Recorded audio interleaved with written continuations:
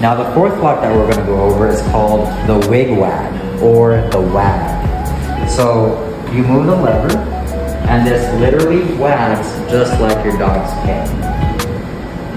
Thus the wigwag, or just the wag.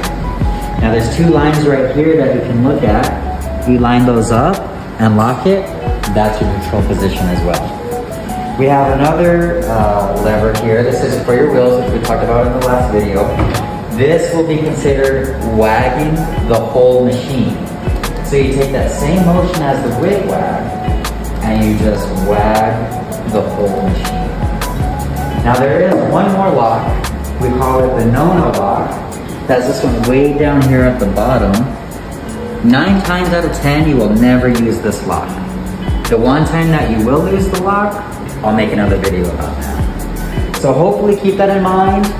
Keep practicing going over the names of the locks, and hopefully that will help you to avoid getting yelled at in the OR.